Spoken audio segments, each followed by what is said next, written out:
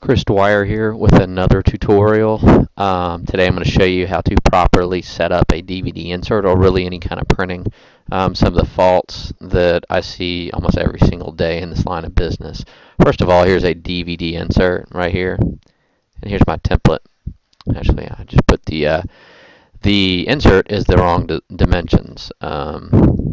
It's really 10.75 width by 7.25 roughly.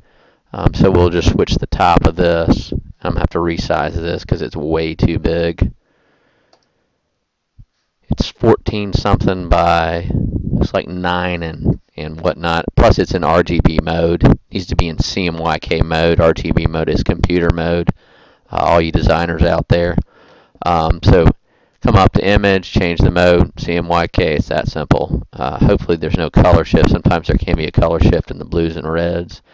It's real easy. And there needs to be bleed. It looks to me there may be some bleed in here, but here we'll put it right on my template. Close out that. I always ask for a template from whomever you're printing. And here it is. May have to actually create some bleed in here. Luckily it's black. Yep. It looks to me like we're probably going to have to create maybe a little bit of bleed. Maybe not. Since it's black in the background, I'll probably just end up going and creating some bleed. It would be better, looks to me like it's going to be a little closer over here. Well, maybe not. There's enough bleed in there.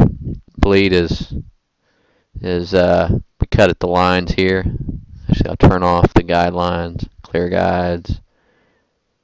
Trim marks, we cut right there and right there. So inside here, if you pull over, make your guides right there. That's where we trim. Probably could do a little bit of bleed again. But that's a simple tutorial on how to properly set up sizing. Don't send somebody something that's 14 by 9. Make it 10.75 by 7.25 and add an eighth of an inch of bleed. Very simple, very fundamental in printing. And that's just how you really set up any type of sizing for printing. You want between a 16th and an eighth of an inch of bleed.